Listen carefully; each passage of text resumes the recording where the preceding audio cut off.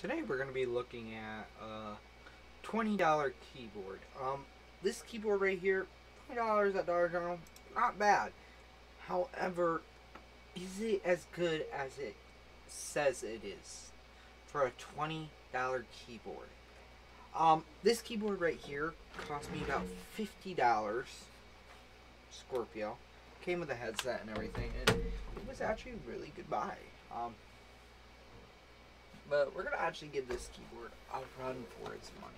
We're going to see how good it is and if it's worth the price. Let's get started, shall we? This keyboard here, we're going to move this. Because here it is. Now, we're looking immediately and you see the mouse and the mouse pad has LED lights. However, I look at the mouse pad, I try to use it. It works great quality material for the mouse pad, but it's this. You notice something? What's not right here? When you run an LED like this, you want it to go all the way through. That's what you'd be expecting, right? I mean, look at the box. But apparently we can change this to where it changes color. But just look at that. Nothing. Absolutely disgracious. Now we're going to be looking at the keyboard here. As you notice, the keyboard's not lighting up. There is a protective film here. I'm going to take that off. There we go. Right off the bat, you notice this is not even square on there. It's kind of hard to tell. You can actually see this here. It's not square, but you have number lock, which works. Caps locks. It's easy to tell. Now, and so we're gonna start with trying to get the LEDs on. Mine, you don't have to have scroll lock to turn LEDs or anything. It's actually really nice. But when we go to look here, nothing. And we see these, something. But you have to have the scroll lock, which basically means you can't scroll up or down, which sucks. I mean, why would you want that? Why would you have that? It almost makes it impossible to play a game with these beautiful LEDs. On the keyboard, it looks amazing. The mouse, not really. But yeah, we're just looking here. It doesn't feel bad, but it doesn't feel right. Not bad at all. Now, we're going to be starting with the keyboard burn test. A lot of keyboards overheat. Actually, that's one of the things a lot of gaming companies have to keep in mind, because these keys will overheat when you're playing like really fast, where you have to go like this. Here. They overheat pretty quick. So what I like to do is just like go to the bottom here. See the lighter? We're gonna just see here on the bottom where the heat is. You can feel that. And it's actually not that bad here. You can actually tell there's actually a heat pipe or something in there. You can actually feel that. There's something in there helping cool down the keyboard. Okay, then let's see if these keys still work. I'm going to send a message here. All these keys still work. Perfect. Now,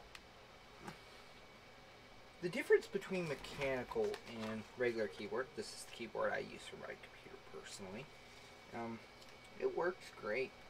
It does. And the flex in it, it could break. Yeah, easily. This could break, but I'm not too worried about that. What we're worried about here is this. I'm not going to break my personal keyboard. But yeah, not bad. So we're gonna pop off the key so you can see. On these ones, the automated keyboards don't have keys like these that pop off. That's only mechanical keyboards, which is a good thing because then you can stiffen up your keys. One thing I noticed when I tried using this, I actually like the stiffness of the keys. It makes it really good to use. There's like no difference at all in the stiffness, and it makes it really good to use. Oh, and for you to say that, just so you don't say I'm not stopping the mouse pad, here's a close look up at it. There's the LEDs. They don't spread at all like they should be. That's why you pay a lot for a good LED mouse pad. Fiber though, the fiber is like really good. I like this fiber. And personally, if the LEDs weren't a kick breaker for me, 100% would be perfect. So next, we're going to be doing the stress test. The stress test is basically a test where a lot of gamers get angry. They like to squeeze their mouses really hard and all that. So we're actually going to see if if this mouse will break, if the keyboard will break from being slammed. But we aren't going to slam it, we're just going to bend it.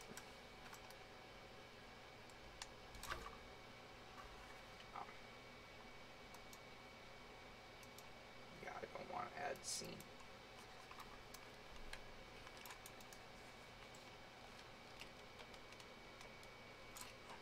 Ooh, right there, already we have LEDs that have turned off. They turn back on. Flex from the front, okay.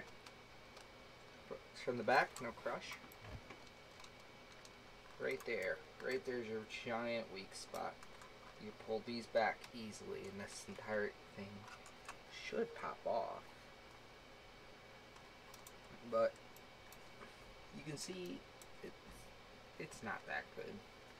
This is very cheap plastic. This is the tap test. If you can actually hear that, you can actually hear the spring back. It's not good. Especially when you listen to this tap test of my gaming mouse.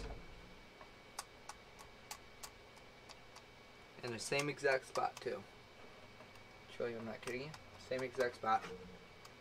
Zero spring back, and that's kind of what you want, because otherwise this thing's, when you actually click, it's going to take longer to reset the click than it is to actually get it. So next up for here, we're going to have the keyboard test. I'm going to keep the LEDs on for this, and we're just going to give it a nice grip here. We're going to give it a nice bend.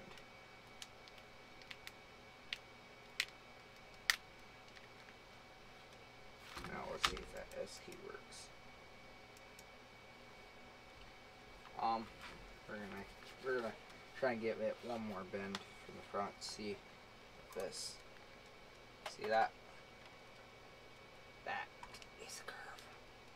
If I kept bending this harder, like you would do if you raged, this thing would break 100%. And although I'm not gonna do it, you can tell this thing will not survive a round of gaming at all. It's a cool concept they have here for a $20 keyboard, especially when you actually try it out. Really great concept, but it's not a good keyboard to use on a computer. Now, of course, we won't know this until we actually try it in a game, but I don't even want to do that. That's how bad this keyboard is. So, right about there, would I recommend this keyboard with a USB optical mouse, full-size keyboard, traction mouse pad? Now that one I agree with. But universal USB input, great. RGB color changing lights. Good. So not once does Vibe Gaming actually lie about their things. They don't lie about it at all. You got what you bought, but for $20, you would think you would see a lot better LED, like a lot better. The mouse pad, I'm not really complaining because again, it's $20. It's not like it's 50. It's not like it's 70. But so I'm not complaining about the mouse pad. But this here is like a $5 mouse. I bent that up because it was broke, but that's more structurally sound than other mice. And this keyboard, almost no flex if you were to bend it. Curve bend? Yeah, flex. But a regular bend? No. Now, let's give this keyboard the curve bend before we actually end the video here.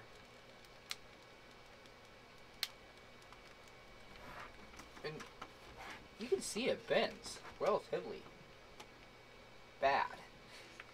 But will it break if you were to slam it? Let's find out. Ooh, we got a crack there. And that is where we're going to stop. As soon as you hear that first crack, we stop. And that's just a sign that this keyboard is cheap. And I could find plenty of keyboards I would recommend that aren't as cheap as this. And aren't going to be like this. Because, you know what they say. But, then again, not all gamers can afford or have credit cards. And if all they have